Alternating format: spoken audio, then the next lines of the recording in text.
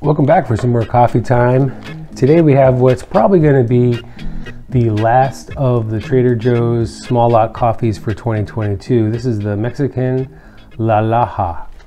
Laja? I think that's right. This is a honey processed coffee, medium roast, 100% Arabica. Looks pretty nice.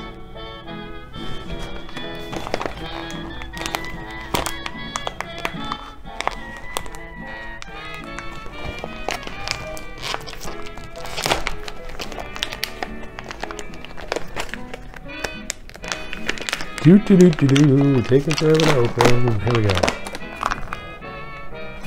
Smells nice. Smells sweet. This looks a little bit dark for a medium roast, so we'll say a darker medium roast. Let's grind this up and check it out. I don't know if you can really see the sheen on these beans from the syrupy pulp of that honey process. Looks nice, smells nice.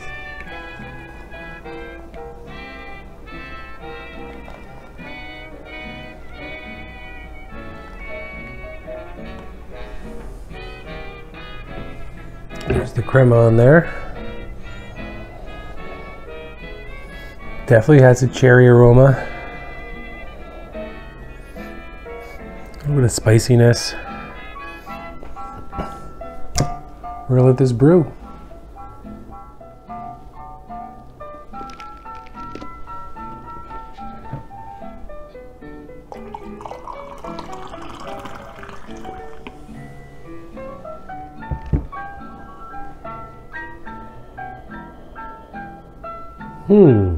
Interesting.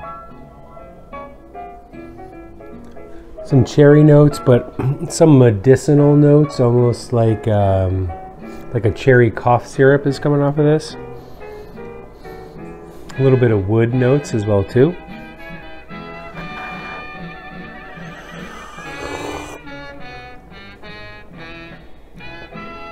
Very nice. It's silky, but there's a little bit of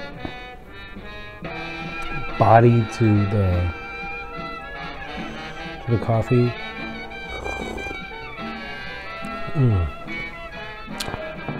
Noticeably sweet. That's sort of the first thing you notice. And there's sort of this complexity of flavors behind it, which is herbal, woodsy, fruity. I really like it. There's a tasting notes are cherry and brown sugar. I think that's quite accurate, but there's a lot more going on here.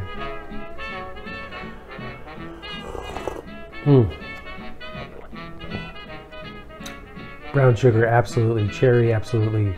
Wood. What kind of wood is this? It's kind of oaky. Kind of an oak. There's a cinnamon spice on the very back end of the tongue. There's a dry acidity, but nice to it.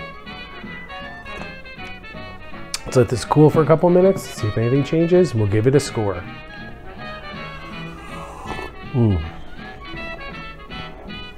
Not too much has changed as it's cooled. The cinnamon note has certainly kicked up a notch, which is not named in the flavor profile notes at all, which is okay, but I mean, think of all the Mexican desserts and drinks that feature cinnamon, so this is something worth taking note of.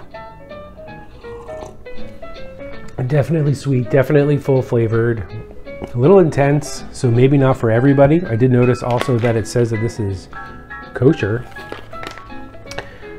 These beans were grown in the Laja small lot coffee, are shade grown mountainous region fed by the La Antigua River. Very interesting. So overall, very good stuff.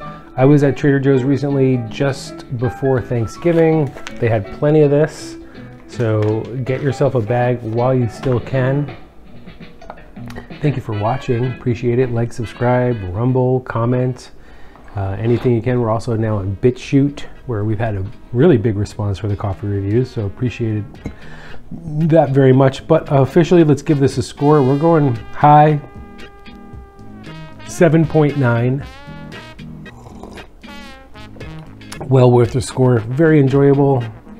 This is going to pair great with lots of different types of food and desserts, so looking forward to that as well.